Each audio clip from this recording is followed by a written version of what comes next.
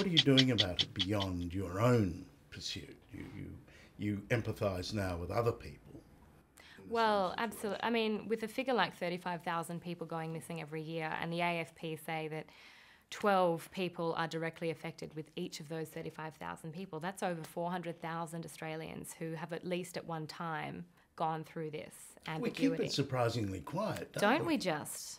It's not good enough. It's news to me. Exactly. It's shocking that these figures exist and the public aren't aware of them.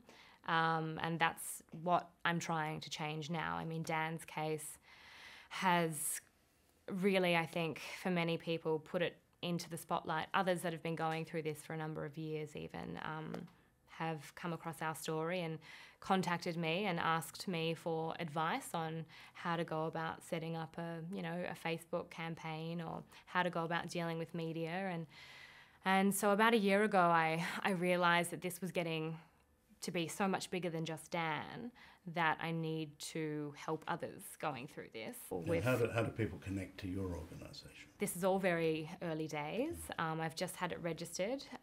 It's called Missing Persons Advocacy Network, MPAN. And the two components really are about creating awareness for missing persons in Australia, so getting corporate partnerships with supermarkets and ideally Australia Post. I mean, imagine if every single post office in this country had a poster in their window.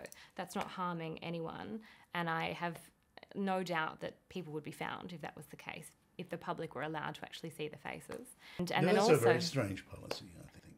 Isn't it? Imagine, I wish for just one moment someone in a real position of power could be in the position of not knowing where their loved one was. You have the talent, the drive, the determination and the technical skill to do this. Well, I hope so. I mean, even if you don't find your brother, you might well help other people find their missing people. I hope so. I mean, another part of what MPAN is trying to do is, like I said, help families practically. And so there's a website that I've written up the content for a long time ago. It's just difficult to get a spare couple of hours to do it, to effectively have a checklist of things that one can do when they find themselves in this very frantic state where you're searching for a missing loved one. When Dan went missing, I asked the Geelong police, what should I do? Where do I begin? And they said, just do whatever you feel like you need to do. So, I spent the first couple of days running around, putting posters up, calling hospitals and crisis accommodation, and it was frantic, and I feel that time could have been better spent doing what I've now learned and reaching out to the public for assistance and having the tools like the internet and, explaining to the public how to go about writing a media release, who to send a media release to, how to structure an A4 poster, what text to use, what font to use. These are very basic things that you can't think of when you're in that state of mind. The average person. Exactly. And so having downloadable templates on a website is going to save a huge amount of time, stress and energy, which will, I believe, actually result in finding people. You are admirable and you're strong, but do you ever have moments of weakness? Absolutely, yeah. Every time I step back and think of Dan as a person and not just this campaign. And when I miss him.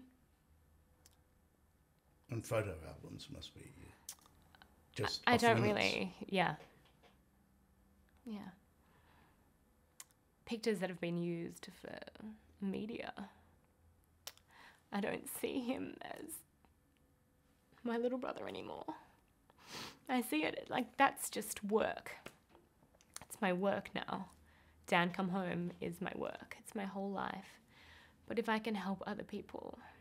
Well, that's right, because although this hurts, you know better than most you're not Robinson Crusoe. Yeah, all we can do is get it out there. And what I want MPAN to achieve is really enabling families of missing loved ones to implore the public, because that's what we need to rely on, people power. It's not going to be police doing patrols and just coincidentally passing someone that they recognise from an AFP missing persons poster from the 90s. It's going to be the public who are aware and have their finger on the pulse who go, that's that guy that I've seen a campaign for on Facebook. You know, that's that picture that I saw on Instagram the other day. And that's what the police really should have been doing this years ago. Well, good on you, because you're not letting events take control here. You're You can't. taking control. And one day you'll find him. Yeah, can't wait. You're going to hit him when he comes back? Oh, yeah, you betcha. Slap him and then hug him and then kick him and then kiss him and everything. Good luck. Thank you.